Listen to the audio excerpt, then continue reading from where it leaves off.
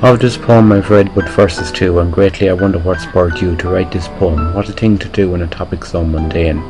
I was like her sort I've read but few, and I doubt I will again.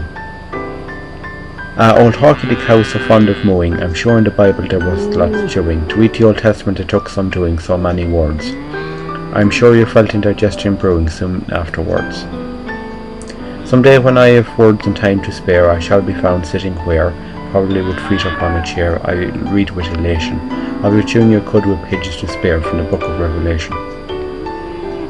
I wonder when she ate grass, and the books through her stomach did pass, did she suffer chronically from gas, all the words written, and could it be used at service and mass, the mass that she had shitten?